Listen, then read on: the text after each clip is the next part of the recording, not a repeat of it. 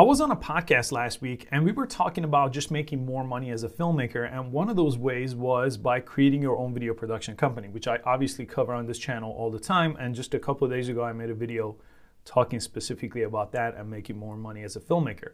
But the host did ask me a very specific question that I think is very interesting, and I wanted to go a little bit deeper into it.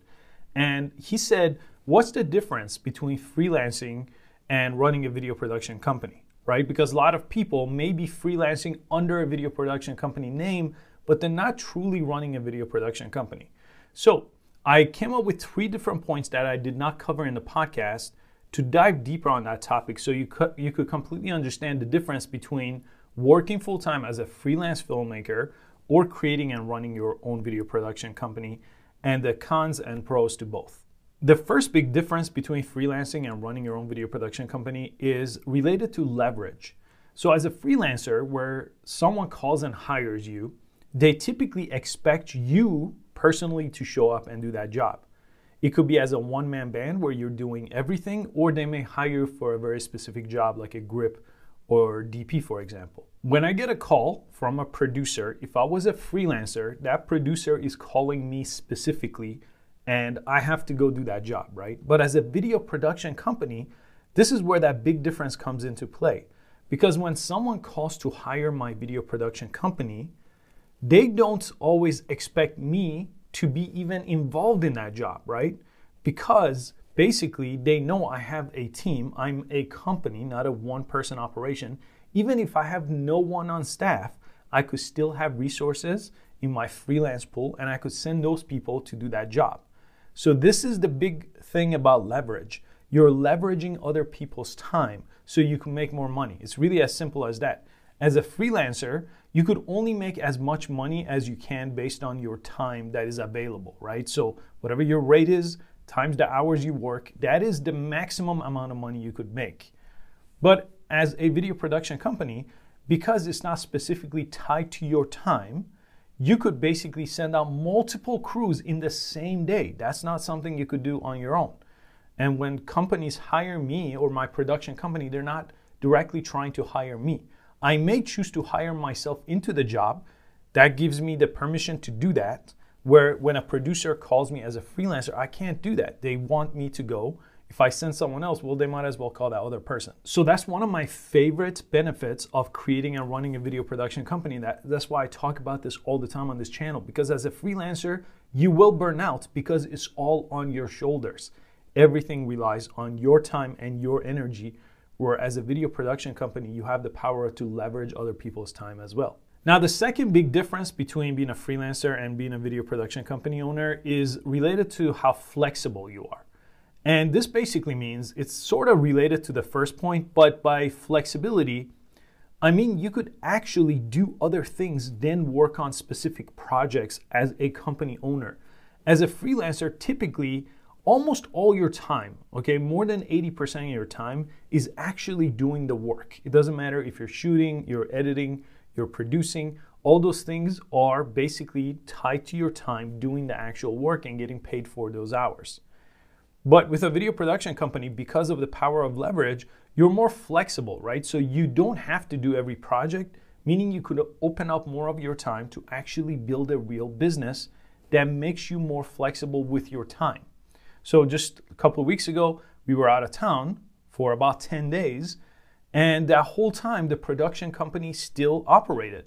I wasn't involved, right? I wasn't there, but I had things in place and people in place to take care of the projects that the clients needed taken care of, right?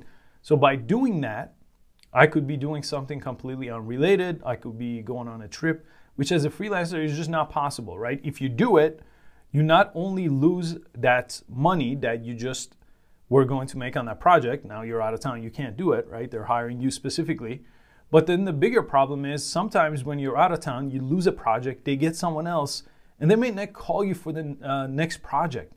That is my biggest problem with the world of freelancing, is that you always feel like you can't detach because you're not flexible enough to detach, because you feel like the next project will just disappear if you don't constantly take on every single project, which leads to burnout, right? So it's either you burn out using that path of just taking everything that you can get, or you're struggling to get work anyway, which again, a lot of that comes into my next point with running a production company.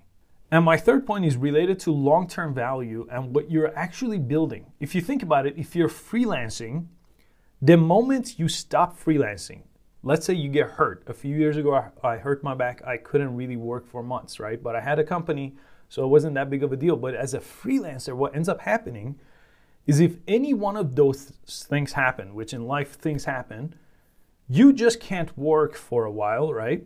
And when you can't work, basically everything you build up to that point just kind of ceases to exist. If you're lucky enough to come back from an injury, for example, you may be able to revive some clients that had to go a different direction, right, as a freelancer. But it's very, very difficult. So I've seen a lot of careers burn out or just kind of disappear because of that, because you just had a gap in your career because life got in the way and you couldn't revive it. But when you create your own video production company, what you do is you're building value over time, which kind of compounds and stacks on each other as the years go on, right? So what you end up doing is every time you get a client, as long as you do a good job and you retain that client, you've now stacked value to a company that could grow over time with every new client, right? So now, because you're building a team or you have a pool of freelancers that you could put into those jobs, if you step away, something that you've built could still keep going. Whereas a freelancer, that's just impossible. The freelancer is you. You stop, everything stops. The video production company is a machine that can, if set up correctly, move after you stop. So you get leverage with other people's time. You get flexibility where you could actually walk away and work on the business or even do something else if you wanted to. And you also build value, which is one of my favorite things that I could build out long term. And then eventually, if you wanted to completely be hands off, that company still has some tangible value. You could have either someone else run it on the more passive side, and you could take a step back. And in some cases, you may even be able to run or sell your video production company to bigger production companies or even marketing agencies. So there's a lot of potential there with this path. And that's really the three differences when I think of the freelance career as a filmmaker or creating and running your video production company. So I hope you found that useful. In the next video, which I also have, is a sequence of 3 videos I wanted to put together. This is the second one. I have a video talking about the very specific marketing plan that basically took me from just being a freelance videographer, and I was really struggling, to creating my video production company, but the specific marketing plan I use, which I really haven't covered before. But I want to give you the 3-step marketing plan on exactly what to do once you create your video production company to land higher paying clients. And that whole process took me about 6 months, and I've really continued to build on that up to this point after 10 years of running my company. So I'm going to share that with you in the next video. So make sure you check that out in a couple of days, and I'll see you then. Thanks for watching.